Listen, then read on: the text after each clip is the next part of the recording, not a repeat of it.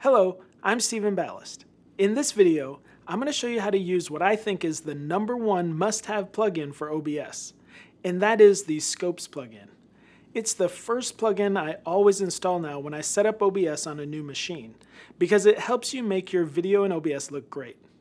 Getting your exposure and color set right on your camera is crucial to getting a good-looking image, and the Scopes plugin makes that easy. So let me show you how to do that. You'll find a link to download this free plugin down in the description of this video. Once you have it downloaded and installed, go ahead and launch OBS, and the first thing we need to do is get the Scopes dock open.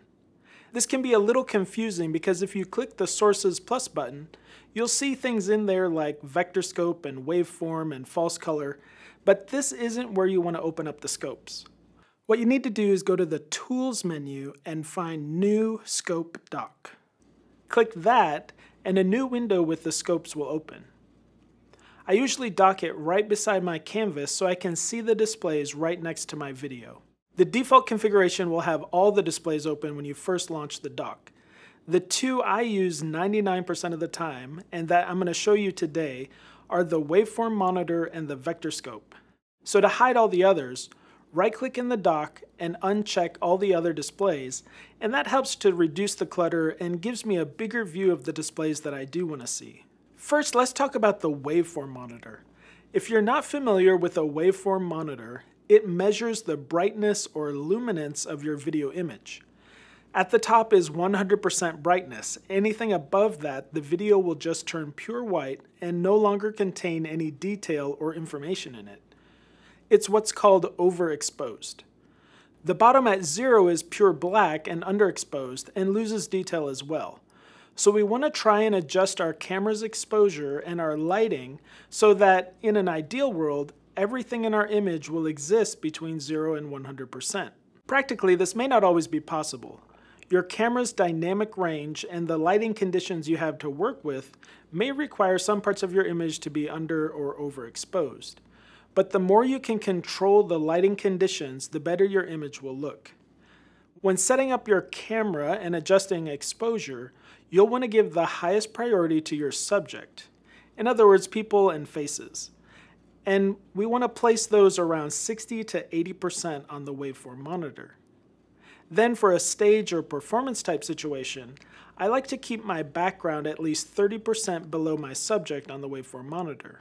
That's a common issue I'll see in a lot of live streams, is that people will have their background lighting too bright and it's overexposed on video because to the eye in the room it looks nice, but you'll often need to make some changes to your lighting to get things to look great on camera. So let's take a look at how to adjust this image here. I'm using a Honey Optics PTZ camera for this shot. You can find a link to these cameras with a discount code down in the description of this video. I've got my front wash lights at the level I want them at. For most people, that'll probably just be on full brightness. And now I'll go into the camera's exposure settings and adjust it to get my subject here at around 70%. Now, I've got a lot of white things in this shot, so you can see the wall in the background here, and the pulpit is going to be nearly overexposed because with the wash light that I'm putting onto the stage, anything that is white is going to end up being pretty bright. So just try and keep those from overexposing as much as you can. Next, I'm going to add some color to the background. While keeping an eye on the Waveform Monitor, trying to make sure that I keep that 30% difference between the subject and the background. So there, pretty quickly, we've been able to adjust our camera settings and tweak in the lighting, and because we're using a Waveform Monitor, we can be confident that everything is looking correct. Most of us are probably using TVs or computer monitors in our live stream setups to see what's going on with our camera shots, to frame your shot or check focus and things like that. But if those aren't calibrated, you won't be able to tell precisely when something is actually overexposed or underexposed. So using a Waveform Monitor is going to be your best friend when setting the exposure of your camera and adjusting your lighting for video. Next, let's look at the vectorscope. If you're not familiar with a vectorscope, it measures the color or chroma content in your image. It's a circle, and you can see these markers around the circle are for red, magenta, blue, cyan, green, and yellow. It's essentially a color wheel. If I input a completely red image, you can see a dot in the little red box by the R. That's completely 100% saturated perfect red.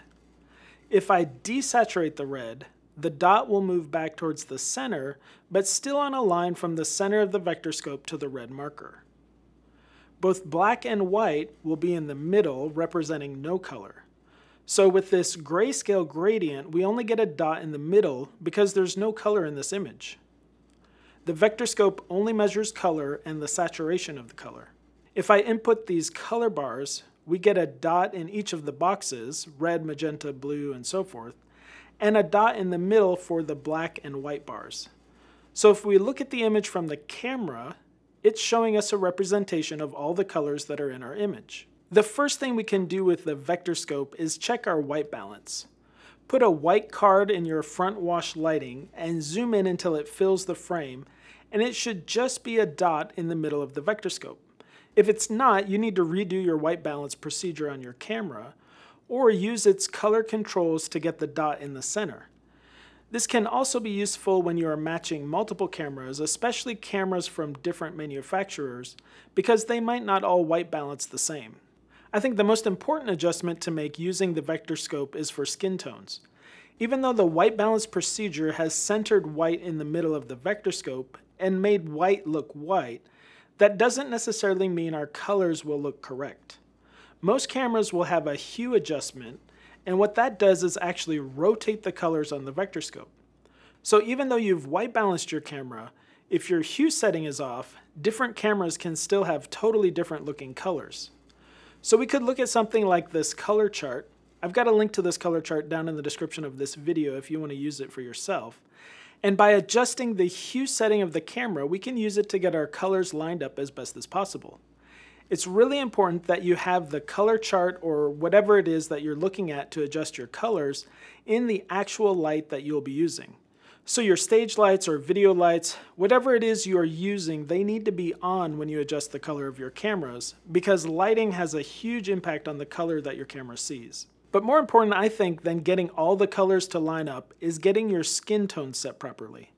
I've created a mask here in OBS with a PNG file that's filled with black and has a transparent square in the middle. If we zoom in to fill that square with a person's face, we can look at skin tones on the vectorscope. This line here on the vectorscope is the skin tone line. So for skin to look natural and the correct color, it needs to fall on this line. And this applies to any ethnicity. All skin will fall on this line, it will just have a different saturation level.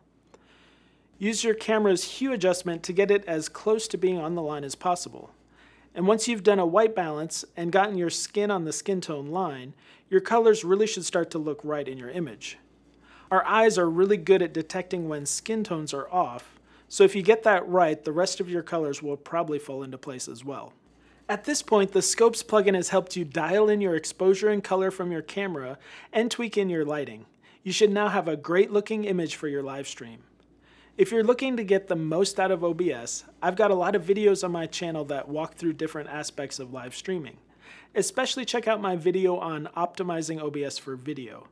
It will help you set up the canvas and encoder to make your stream look and work great. Until next time, bye.